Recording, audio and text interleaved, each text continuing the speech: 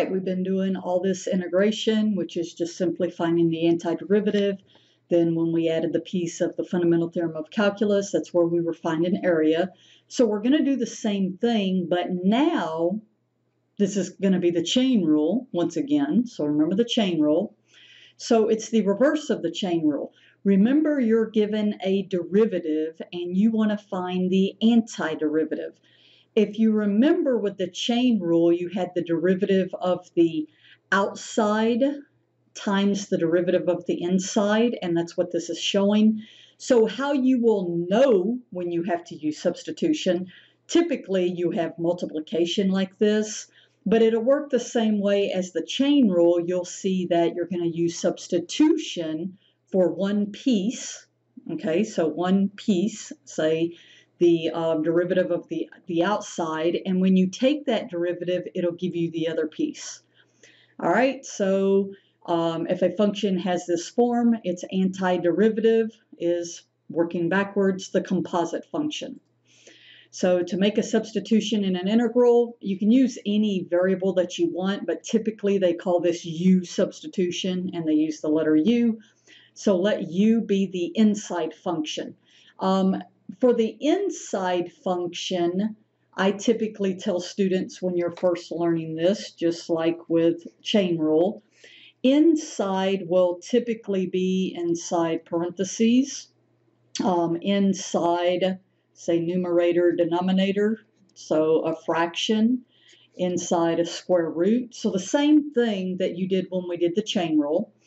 And then when you take the derivative of what you've substituted, it should match your outside function. Now, as you're going to see, it won't always match exactly, but the first couple examples I'm going to show it does, so you kind of get in the groove.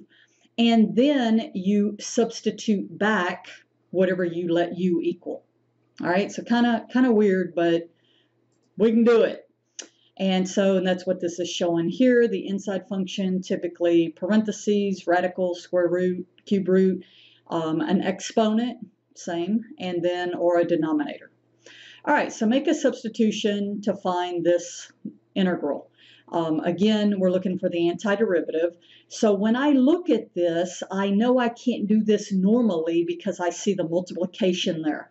So what I want to do is I want to substitute part of this, that when I take the derivative of it, it gives me the other part. And I say that so you start to look ahead, but we said that the exponent can be something that I might look at. So what I'm going to do is over here, I'm going to say, if I let U equal x squared, all right, then what happens, this becomes e to the u. Yes, because u equals x squared. But this other business here is a problem because it doesn't have a u in it, and they need to be the same variables. So what I could do is I could take the derivative of what I just substituted. So the derivative of x squared would be 2x dx. Why 2x dx? Because remember, it's really the derivative of u with respect to x. And then what I did is I just multiplied both sides by dx, and that's how I get this. So this matches this exactly, which means where I see 2x dx, I could just substitute du. Now this is easy, right? The antiderivative of e to the anything is e to the anything. Okay, and then plus c. And then just don't forget, most important step, substitute back your u value. All right, so if you look at this and you say, well, how do I know if that's actually right? Take the derivative of it. X squared, I'm going to sneeze. Bless me. So the derivative of e to the anything is e to the anything times the derivative of the anything. Well, the derivative of x squared is 2x. The derivative of c is just a constant, so that goes away. You notice something? That's exactly that.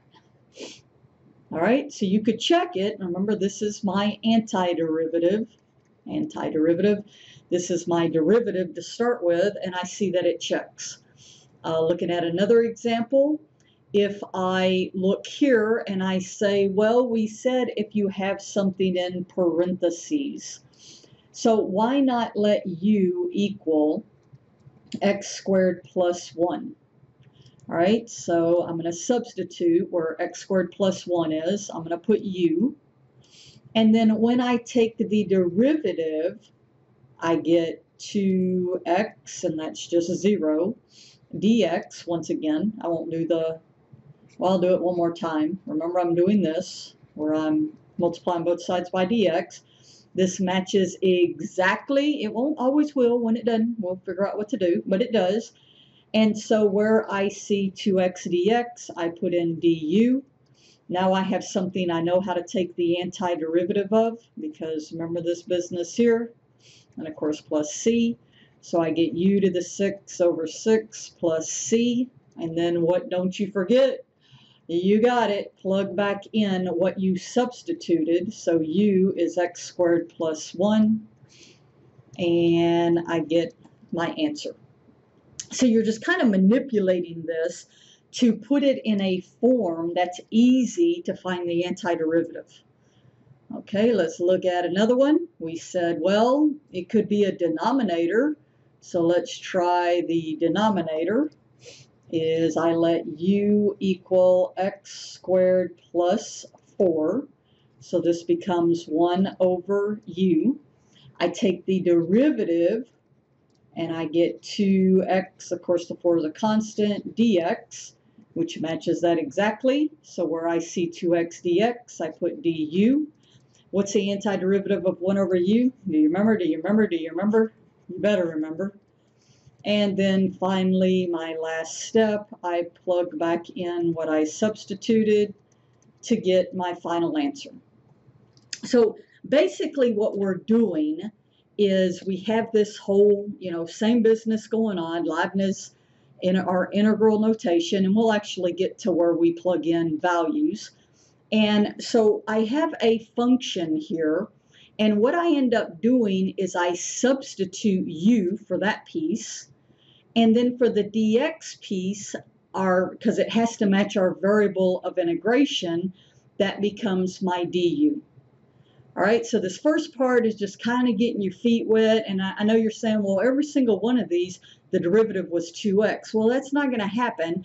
I just wanted to repeat some for you to kind of, get a feel for the substitution, and then we'll keep on